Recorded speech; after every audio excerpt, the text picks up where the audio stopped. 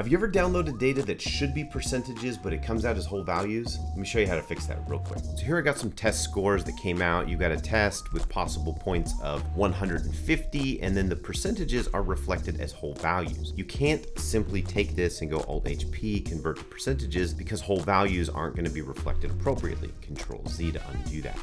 Instead, we're going to use paste special, and here's how you do that. You write down your denominator, you go 100 is what you want to divide all of these values by. You're going to go copy that, you're going to highlight this. Now we're going to do a paste special. Now you can either use your mouse, go up to paste, special, or you can go Alt-ES, and right down here you see these operation options. You can add, subtract, multiply, and divide. We want to divide, so I'm going to highlight this guy, hit OK, and what it does is divides all of those values by the value that we had copied, 100.